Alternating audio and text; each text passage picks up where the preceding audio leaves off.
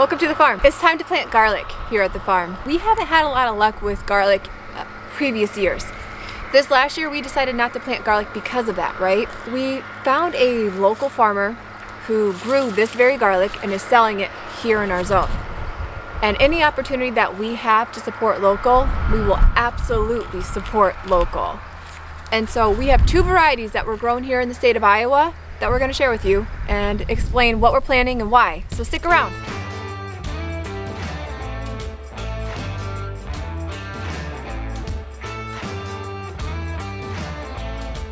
This bed that we're putting the garlic in, Ryan actually made it, and we made 3 beds. I know next season we're going to try to add 3 more and continue to do that because it just gives us added space that we can use for additional growing.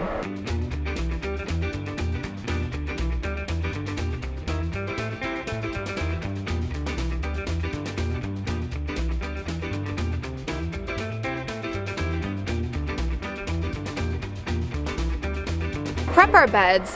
We actually, at the lower base of this bed, we have some mulch, and then we also added some topsoil, and then we recently just added some compost. Before, in this bed, we actually had 2 different crops growing. We had potatoes that we grew in the very earlier part of the season. We harvested those, and then we did a succession planting of romaine lettuce. And the romaine lettuce we actually just pulled. It was already bolting, so we just kind of let it go. So we just recently pulled that, added more compost. I also added some locally sourced bone meal, which was awesome.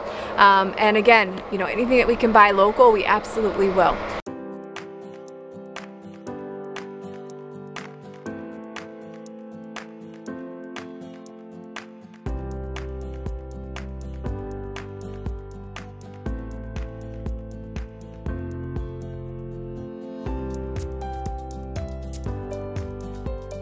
So we decided to grow this year 2 varieties. They're hardneck varieties for 2 reasons.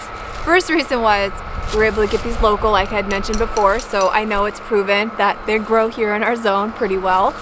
And we wanted to try a hardneck variety.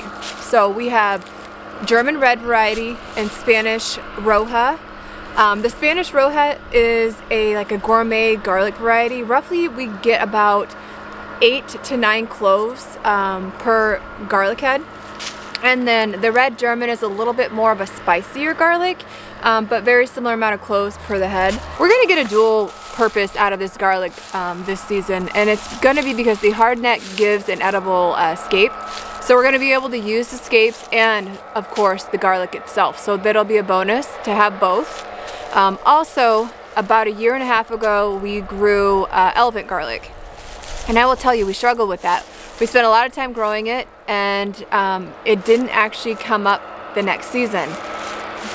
The issue that we had was randomly coming up in our beds, so we decided not to do garlic this last season because of just kind of the struggles we had with that particular variety. So getting this local and knowing that you know, hardneck, these varieties are pretty hardy for our zone, it gives us peace of mind that, you know, just giving it a shot, try it again and see how it goes. But pretty excited about getting this garlic planted.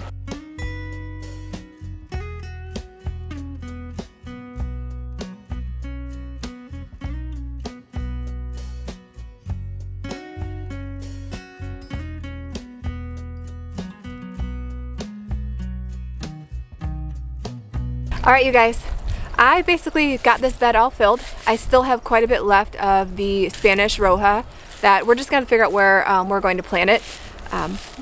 We've got some ideas, but we definitely am excited to get this all in the ground, especially as variety to our farmers market table and also to our CSA shares.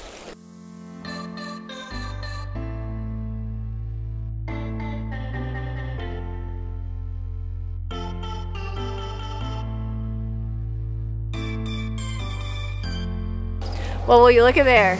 I've got it watered. I've got the mulch in for the winter. I did a pretty thick layer just because our winters are pretty harsh sometimes out here.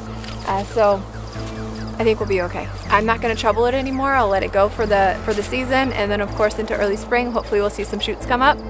And I'm looking forward for a dual purpose garlic here. So I do have quite a bit of Spanish Roja still left. I have a special spot for this in our greenhouse that I think I can use as a raised bed.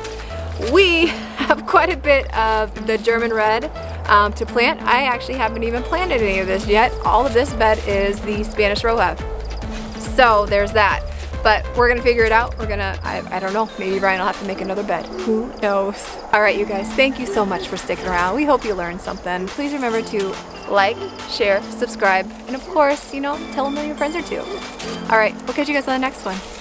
Peace.